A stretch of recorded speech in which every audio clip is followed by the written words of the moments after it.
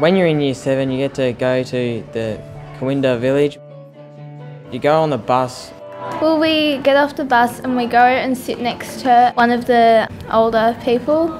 Sometimes they tell us about how they like singing and sometimes about their schooling. You get to know most of the residents pretty well. If you sit next to the same person a couple of weeks in a row, you get to know them.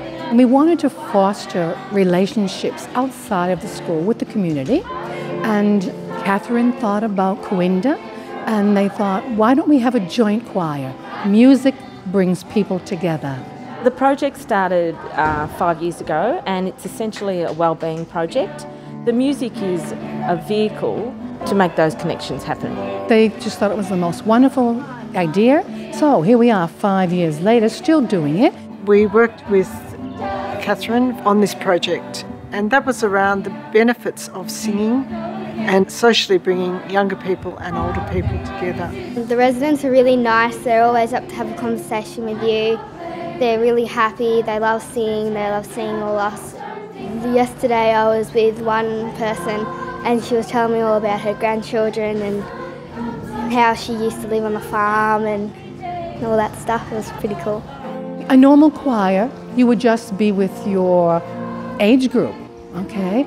But here, we have Year 7s singing with the elderly, and it's wonderful. I don't think the students have that opportunity to sing with others, with the elderly. Some do not have grandparents, and all of a sudden, they've got a new grandparent, and the elderly that sometimes do not have a family now have a grandson or a granddaughter. We prepare them basically by explaining to the students that although the resident might be in a wheelchair, or perhaps they may not talk a lot, that in fact they're exactly the same as everyone else. They're just, perhaps they can't walk, but in fact they're the same people, they're just a little bit older. And I find that the first week the students are a little bit tentative. By the second week they bowl into Cooinda Village like it's their home, and they feel very comfortable, and they actively seek out the person they were sitting next to, and they almost adopt them. Well, I understand that a number of kids aren't blessed with grandparents. You know, somehow or other they just don't seem to have them. And so perhaps we are surrogate grandparents to them. I know that they love to see the kids and they enjoy the company of the children each week. We get there and then we sit down next to an elderly person. We introduced ourselves to the residents there and they introduced them. We had a chat. We talk a bit and then we start doing some warm-ups. You learn a new song, either that just a warm-up one or one that you'll be doing in the concert. At the beginning, the students are so nervous. They don't know what to say to the elderly that they are partnered with. But look, over the weeks, a great friendship develops. And as the students walk in, they go right to the person and they start talking up what happened during the week. And you can really see the elderly person's eyes light up. The young people to meet and begin to understand older people, and for older people to understand the lovely young people that come with this program. I think group singing is particularly effective because even if you have people who are not so gifted, when you put a whole group together, then you can create a lovely sound, whereas individually you might not be so good. And I think it gives people confidence. I'm enjoying it greatly, and I plan to be outrageously sharp during the concert, because I know it'll be family and friends, and there'll be no one expecting to be blown out of their minds by the brilliance of the choir. I'd never sung in my life before, and so I said, I'll have a go.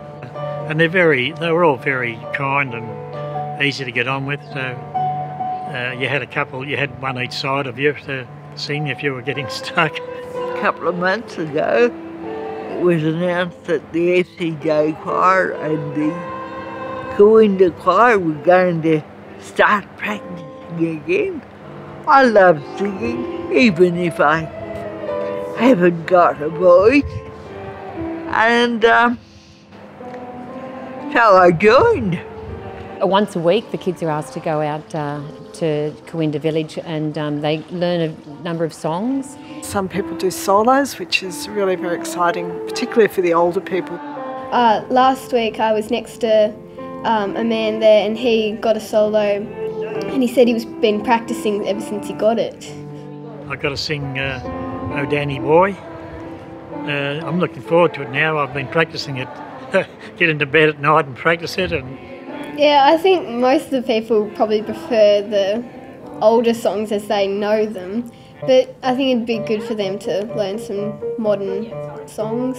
It's much better than just a school choir because you actually get to know new people every day. It's not like just the same thing. Mrs. Burton teaches most of the songs and a couple of warm-up songs. At the end of the program we have a concert at BPAC. Performance at the end, you will feel nervous. That once you do it, you'll probably feel a lot better. And by the end of the 8 weeks, they're really sad to finish it, I think. I'm sorry to see it finish after the concert. That's it. It's really quite sad. I know that there are a number of people who would enjoy it because they've told me so.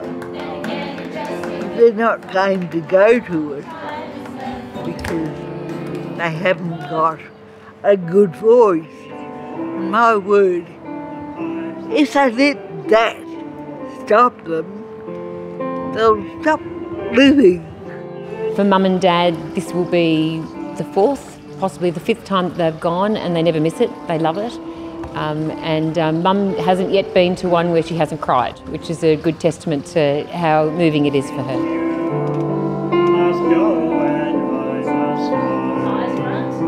Say a little prayer for you.